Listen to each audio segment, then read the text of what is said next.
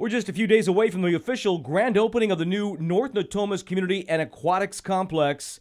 Today, city leaders gave us a preview of the brand new facility. It's massive, right? So this is the city's only Olympic-sized pool.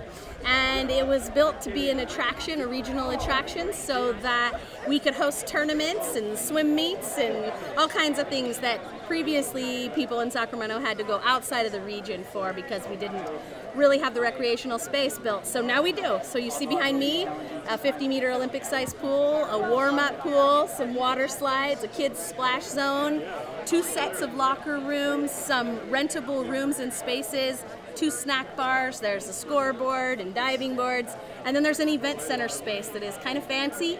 It's the community center, but it's really intended to be used for large-scale events. In fact, this Saturday night there will be one of the regional high school proms in this facility. So, very exciting. Anybody can use this. This belongs to the people. This is, what I'm most proud of is that I really wanted to build something that felt special and nice, almost like a vacation, but that belonged to the people of Sacramento, and I think we have achieved that goal. Folks can come here for an evening swim or a weekend getaway. If you have out-of-town visitors and you want to take them somewhere special for an afternoon, this might be a good choice. I think, for years into the future, you'll see people enjoying this amenity, and that was the goal. So trying to create a space where competitive athletes can really use the facility.